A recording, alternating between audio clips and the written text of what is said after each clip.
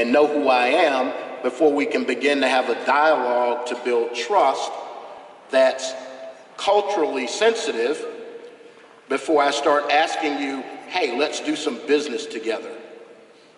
Because then we're like everybody else, and I don't want to be a me too. Okay. Anyone else want to address that from a strategy perspective? Talk a little about your company's strategy in engaging diverse businesses. Anyone else? Yeah, I'll talk.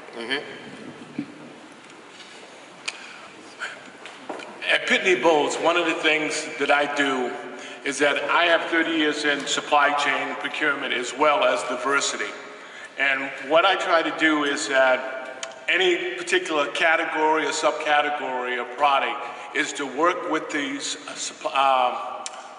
commodity manager or the procurement professional to understand what their pain points are first. So in other words, I'm asking them the questions of what is most important to them in this RFP that's going out on the street. And once I have that information and the key service level agreements or the requirements, what I do is I jot them down, and then I start looking for suppliers that can fit that. And what I do is I actually do personal counseling with the supplier, and I may meet with that supplier as much as 3 or 4 times before the RFP ever hits the street. So they have a clear understanding of what the buyer is looking for when they bid on that, or when they're evaluating that supplier to be part of the RFP packet. In other words, a part of the RFP, and then subsequent when you submit your bid and they're reviewing it.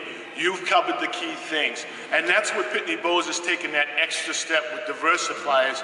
And once we identify the good Native American suppliers that bring value, because it's all about the value that you're going to bring, because I'm dealing with the procurement professionals that have a different set of goals and objectives than I do.